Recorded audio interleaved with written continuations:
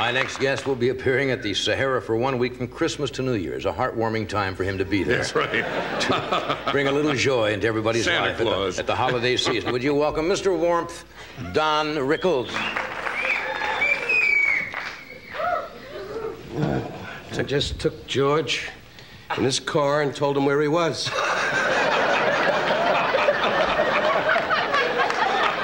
I got him out of here before you got out. He was a sweet man. He went back. He said, "Dan, Dan."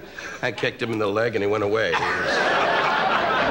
a charming man. I'm going to put him in a home so he don't bother anybody. George is very nice. He's a sweet man. Don't you just hope we get to be that age? Yeah. Well, no, I'm not. Well, you will, because you have nothing on your mind. We all have responsibilities and family. You got $6 million to sit out the beach and go, "Another beer, Mary!" And he's not even married to Mary. Joanna's the wife. That's right. Yeah. She wasn't at the affair last night. I hear the jewelry tarnished and she couldn't show up. It was going to be a long evening. She was a little tired, that's all. Freddie doesn't laugh anymore since he knows the president-elect. That's right. He's very Just sits there going, "I'm going to get rid of him and sit in the White House." All right, Mr. President, pass the beer. How you feel, Ed? Fine, thank you. Spoke to Johnny. He's getting rid of you. Anyway, now that it's an hour, he feels he can do it all alone. He don't need you anymore. Sit on those big beer trucks going, "Ha, move him out, boys, move him out." How you feeling tonight? Last night we did an affair together for Sammy Davis Jr. for the Friars. You had, and you still have a little bit of it, you had a very bad case of bronchitis, laryngitis? Yeah, but how are you going to say to Sam you can't show up? You know, they'll move into the neighborhood. That's right. But it's a little humor, I don't want to get 4 letters. I love the black people. I have Harry Goins, has been my black... Been with you for a long time. Yeah, 20... You want to buy him? No. Anyway, he's beautiful, and we've been Harry, together for some 22 years, and we love each other. And it was a great night for Sammy, it really was. And your monologue, I got to tell you, and then we won't be too nice anymore, because it blows the whole image. Your monologue was magnificent. The one line, tell them the one line about the pick fair. I think that's a classic. If They have to know the person I'm talking about. You must tell them. Jerry Buss, for example, is a very wealthy individual who owns the Lakers. I guess he owns World Team Tennis out here. And the world. Yeah, a very rich young man. And he just bought Mary Pickford and Buddy Rogers' home called Pick Fair. So I announced last night at the end of this affair for Sammy that I had an additional surprise for him from the Friars, that Jerry Buss was going to buy him and put him on his front lawn at Pick Fair. Those are the kind of lines you do. And Sammy did a great thing. He walked out. You were funny last night. It was a good evening. Well, you know, it's so funny when we go to these dinners, and you and I discussed it. You know, you go to the dinners, and when it's a friend, as Sammy is, to all of us, you know, it's so tough because you got to sit there for hours and hours. You know, Mayor Bradley was up there making a speech, and Alhambra was on fire. He was saying, "I'd like to say, Sam," and 3 guys from engine companies came in with hoses. "Mayor, Alhambra!" He got on the mayor. Anyway, let me just give him the plaque, and then we'll get the hell out of here, you know. You got on the mayor pretty funny last night. Well, it was, he's a beautiful guy. He really is. You know, it's great to see a mayor sit at the dais and tap dance while you're talking. You don't see that too often. I mean, he was a wonderful guy. He really is. You know what I want to ask you about? Surely. That's the whole idea. We're not going to sit here and stare at each other's outfits. That's right. That is a cute outfit. As you get older, you start to go for the sports jacket and slacks. Yeah. So... And as you get older, you start to go for those Mickey Mouse suits. What are you talking about? Now, this is the toy Johnny Carson outfits that are made in Buffalo for $2. With the thin lapels and the cute little shirts, and in the back he has a fake dickie and there's no outfit. No fly, no front, just a little... Underneath he's wearing jeans and a dead cowboy suit. A dead cowboy suit? Yeah, well, they don't know. Of course, I understand that. Never ask you what you mean. We're not going to make this a question and answer. That's Hit right. the buzzer and win 2 trips to a luau. That's now, you went to England, and you entertained for the royal family? Shut up, Freddie. If you knew more than me, you'd be a guest. Anyway... You don't see him over here, No. do you? That's right. I love that. Ever since he did Bozo, he's drunk with power. It's Bonzo. Bonzo. Here's your Bonzo. Bonzo this. Bonzo. Bozo. It's the same darn thing. Bonzo. I don't follow apes. I'm a Jew. We own the whole zoo. What do you know from one little That's ship? right. That's right. You went to England to entertain the royal family? Princess Margaret? It wasn't exactly that way, John. Yeah. What happened was Bob Hope, who was a personal friend of yours and mine. Certainly. Does he know you? Yes, he was quite. Probably saw you on one of the floats. Anyway, as you can see, I got the Doc Holliday disease. Yes.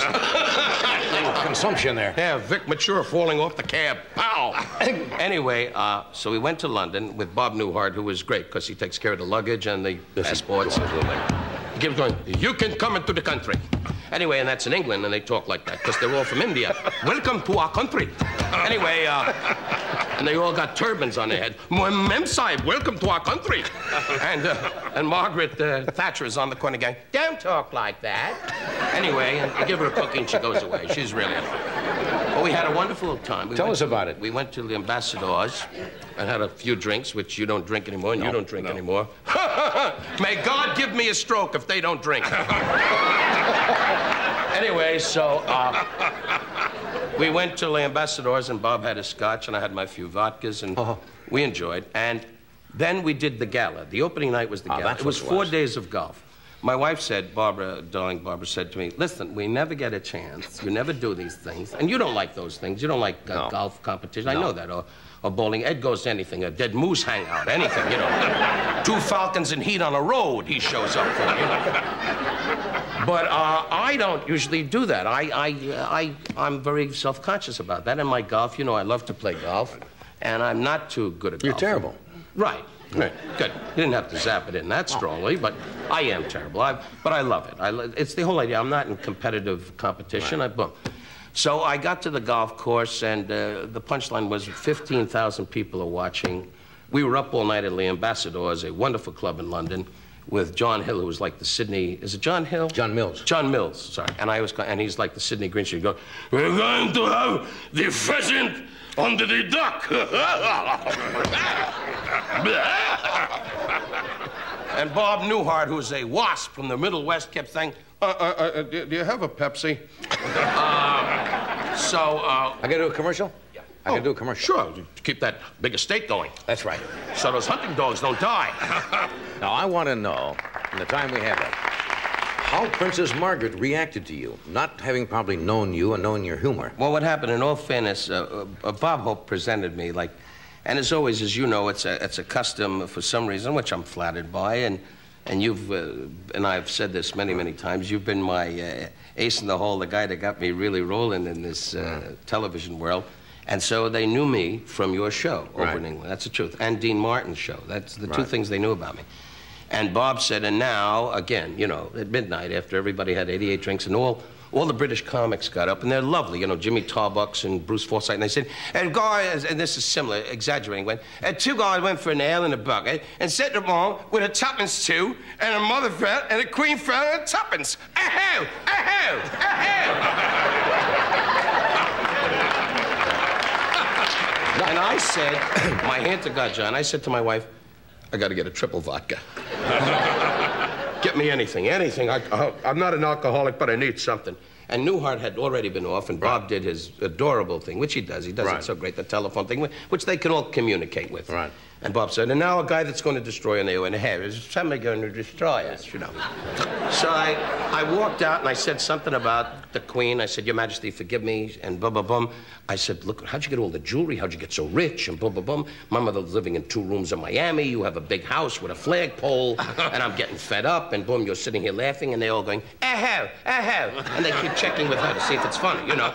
And she was sitting there quietly having her martini going, aho, aho. And the whole evening, everybody's going, aho, ho, ho, ho, ho, ho. So I didn't know where the hell I was. I kept going, aho, ho, ho. And Newhart kept saying, get the cab, get the cab. Punchline, show's over. We sit down. I said to my wife, as we all do, we have 3 of us being married, and the wives really have a lot to say. And my wife quietly said to me, absolutely good. Just cool it. Just cool it. Be relaxed. You did good. Boom. I said, Barbara, I'm so nervous. She said, forget it. Guy comes in and said, would you come and meet Her Majesty? Her Highness, she'd like to meet you. I said, who? What? Who she want to meet? And my wife said, it's us, dummy, it's us. Boom. This is Princess Margaret. Princess Margaret. And we walk over, and I say, Your Highness. And the first thing out of her mouth is, that's my sister. And I went, and I said, oh, pardon me. So we sat down, and it was only us. Yeah. And the Secret Service, their Scotland Yard, you know, and they all have white gloves and a lot of dickies that are popping up. And we sat down, and we had a lovely discussion, and she said, how's your mom? I said, how's your mom? And we discussed this, and we chit-chatted it, and I gave her a recipe for a Jewish message, and she said, really? And we did, how, and we walked away, and I said to Barbara, this broad's rich. So they done you. Really rich. We had a ball. That's wonderful. We'll be right back.